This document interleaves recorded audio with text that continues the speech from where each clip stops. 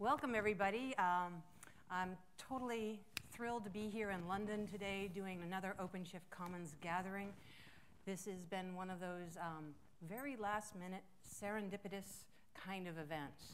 There were a collision of wonderful conferences that are all happening in Europe that got a number of our engineering team from Red Hat and people who are contributing to OpenShift and Commons members who corralled me at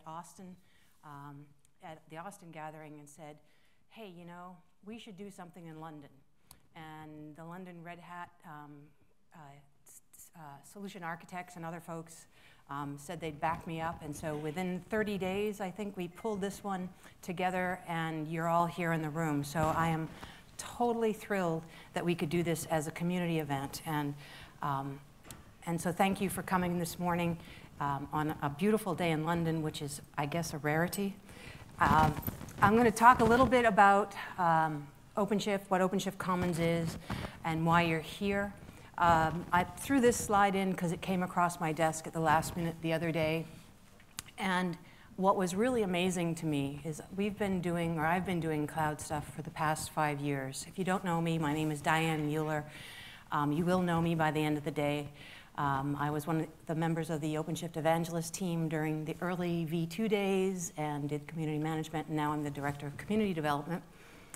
And I'm totally amazed at how fast this is all happening. And this came across my desk the other day, and Gartner expects 25% of all the application workloads to be in the public cloud by the end of this year. And I know a lot of you are in financial services or in government and other entities where you may not be using the public cloud so much. But to me, the thing that was astounding, that this was 2018. This wasn't 2020, 2024. This is this year. And this year, I feel, not just for the OpenShift community, but for the cloud native community and all of the other assembled and upstream communities, is a real big tipping point. And you may have heard a little bit of news that came across the wires late last night about Red Hat acquiring CoreOS, and we'll talk a little bit about that in the next presentation. If you hadn't heard about that, surprise. So this is really a matter of that tipping point where the community around Kubernetes, around the cloud native tooling that we use in OpenShift and OpenShift itself really has gone to the next level. And it's astounding to me. Because now, at this juncture, I think everybody realizes that digital transformation is just a given. And we talk about it a lot at Red Hat. This slide gets used by everybody in marketing at Red Hat. I'm not going to talk about digital transformation from these three perspectives, the applications, platform, or process. I'm going to talk about it, what it means when we have to transform our communities to support this kind of change, and why we did the change to the OpenShift Commons model. So we all know that OpenShift Origin, and many of you probably did it first, downloaded OpenShift Origin from GitHub and played with it. Maybe did the mini shift, maybe did one of the VMs in the early days. All of our stuff is out in the open. Everything is done with open communities, with the Kubernetes community, with the Docker community, with OCI, CNCF, and you'll be hearing from some of those folks today as well. And we are trying very hard to do all of this collaboration in the open. And it is that capabilities that makes us able to do the continuous innovation that is what has made OpenShift the success that it is today. So OpenShift is as a repository in GitHub. You can go there, you can download it. But it also pulls in, I like this diagram because it pulls in all of these other projects, some of them Red Hat, some of them not Red Hat, and we push them out into our three flagship products in our business unit, OpenShift Container Platform, OpenShift Digital, and OpenShift Online, and now OpenShift I/O. I need to update that slide just a little bit, and I'm sure we'll have another update of it too. But it's really been more of an interesting thing. We're pulling in from lots of different areas. So you'll see some of the sponsors that are here today, and thanks again for your support, and lots of other companies are adding services to our ecosystem, are adding feedback into the OpenShift engineering and the OpenShift contributors so that we make this project the success that it is. So Commons came about for an interesting reason. So typically, someone like myself who's a community manager for an open source project, whether it's at Red Hat or elsewhere, my whole job is about trying to coerce you into contributing code to my GitHub repo so I can show contributions to my project. And when we pivoted at OpenShift and at Red Hat to using Kubernetes, we had gone from V2, a Ruby on Rails application on MongoDB that was very in-house driven. And we had this fire hose of information that we had to get out to you and to our entire global community very quickly, because that's a big pivot from doing this platform as a service on MongoDB and Ruby on Rails that we knew everything about to something where we were collaborating in the open. So we needed to come up with a new community model and a new communications channels, or channels with an S, more likely. And in some ways, I've become like a TV channel myself. You'll see me doing OpenShift Commons briefings, at sometimes 2 or 3 a week, just to get the word out there. There's lots of other events that we do each year, but it's really about trying to bring all of you together in more of a peer-to-peer network to promote peer-to-peer interactions with each other. Because if Red Hat has to be in every single conversation with every single person, it just doesn't work. It doesn't scale. I don't scale. The evangelist team, some of whom are here today, we don't scale. The PMs don't scale. This has to be a community-driven thing. And so today what I'm going to ask you a lot is we've specifically built this day around having longer breaks, a longer lunch, and put you at round tables so that you'll connect with each other and talk to each other and coach each other. If you go on our Slack channel now, you'll probably find Greg arguing with Larry or somebody else about what monitoring tool. That was the argument on the Slack channel this morning. What was the best way to monitor OpenShift? So, and none of those people work at Red Hat. And actually, none of them are really what traditionally would be called a contributor to OpenShift. They are just people like yourselves who are using OpenShift in production or adding services or providing services or hosting OpenShift somewhere, who all have this common network that they're using to leverage, and it's very virtual, which is kind of why I like to do these gatherings and get you physically in the same room with each other, because I think the physical face-to-face stuff is really what binds us together as well. We can do a lot virtually, but we do need to have these connections. So we do the Commons briefings, events like this one, gatherings. We have special interest groups that I encourage you to join. We just launched one for machine learning on OpenShift. The next meeting for that is February 9th. There's lots of mailing lists. I'm not going to say you shouldn't do code contributions because we love that too. But we have a very active Slack channel. So if you aren't on it already, during one of the breaks or at lunchtime, find me and I will add you and we can talk there. The growth of this community is astounding to me. When I started this, almost 4.5 years ago when I started at OpenShift, it was a much smaller world.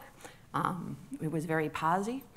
Today, in the past 100 days, I did a count, and you can look at it. It's all out in the open on GitHub. We add them to the participants list on the commons.openshift.org site as fast as I can get them in. But many of you, there's one new member here. Was it Informatic Matters? There we go. One new one just joined and handed me his sign-up sheet today.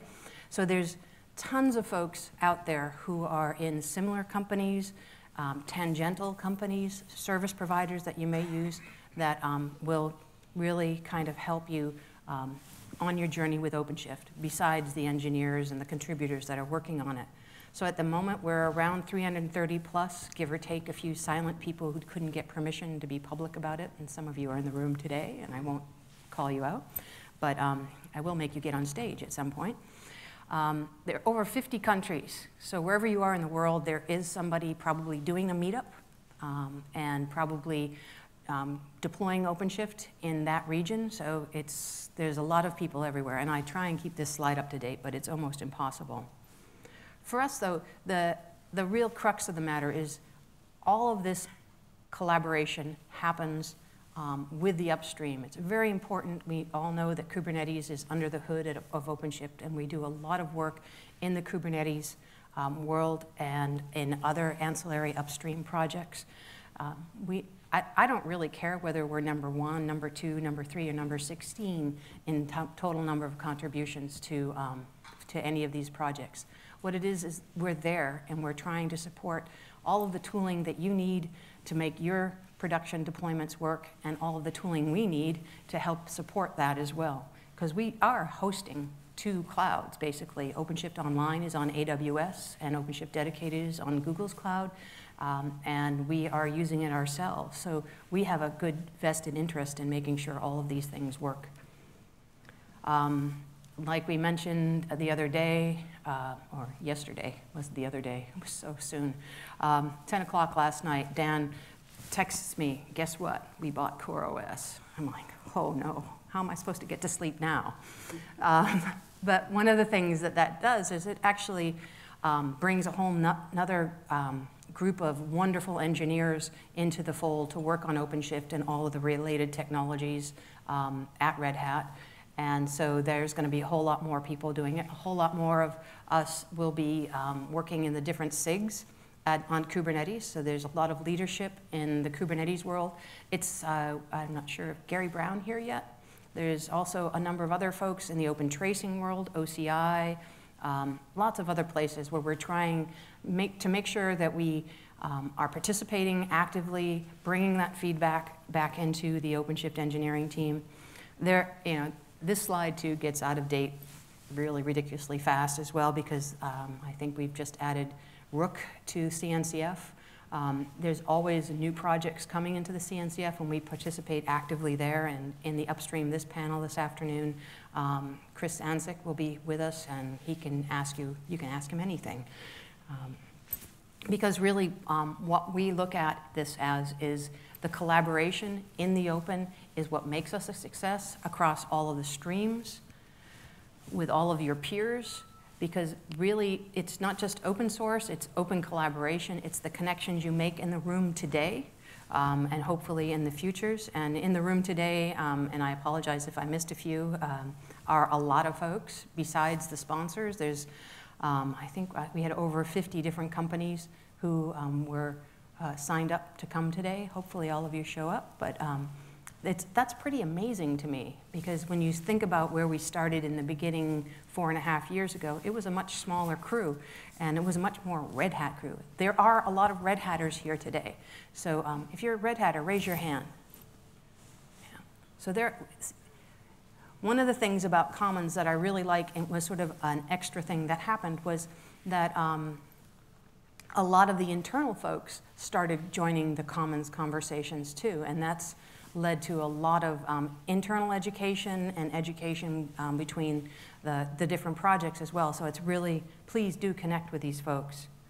Because even though my job is not to drive contributions into the code base, we have one of the most active, and we're continuing to attract new developers to work on the project, so you may do that. And when I started 4.5 years ago, there were 5 external companies contributing to OpenShift. And now there's over 70 organizations contributing to OpenShift.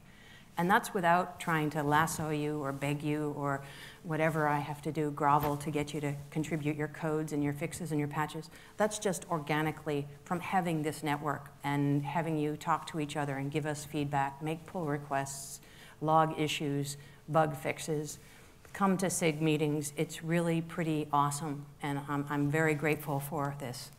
So this is really what the future looks like to me. It's very way out there, and I apologize if I didn't get your logo on there too. There's a lot of you, and it's, even though we have OpenShift at the center, that's the center of my universe, really you guys are the center of the universe, and hopefully today you'll get to meet a lot of your things.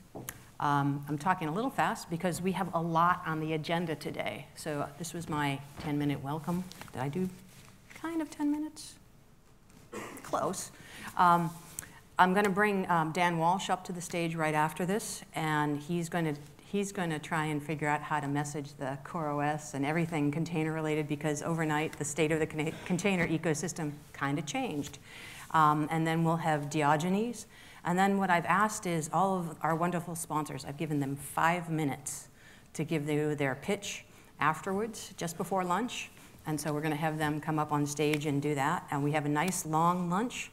And Paul Morey, who some of you will recognize, you will recognize him as soon as he comes into the room. I think he's still sleeping because he flew in from the States. But he's the one with the red mohawk. He's been working on the open service broker and the service catalog work. And he's going to give us, he says, a pretty action-packed demo. And then we have my favorite thing is the upstream, this panel where we're bringing in people from all of the different upstreams projects, and you can ask them anything. And I'm really going to ask you to ask them anything. We'll have a few pre-programmed questions that Michael's going to ask, but we have handheld microphones. We'll go around the room, get you to ask your questions. And then we have 2 panels in the end, the financial services one and the one in .gov. And we'll bring those to a close as quickly as possible because there's beer afterwards. And we'll hopefully get you to come and socialize with us and talk to each other and ask more questions. And so that's really what this day is about. It's about on the breaks, making those connections with everybody. Again, while you're down there on the breaks, all of the wonderful sponsors without whom this would not have happened have tables set up. And I've invited the Red Hat Open Innovation Labs. They have their tables set up. I think the Red Hat Mobile folks are going to come as well. They haven't shown up from Dublin yet, but hopefully they'll get here. So there's a lot of people to interact with at the lunch breaks, in the coffee breaks. Please do so. They've got lots to tell you about. This evening, we're going to try and start around 4:50 if I don't talk too long. And we think we have the room until 6:30, 7 o'clock, until they kick us out. So, or you finish all the beer that we've bought for you. So let's get started. Our first speaker is Dan Walsh. He's going to revel us with everything, the big reveal about containers. So thanks, and we'll hook him up and get you started.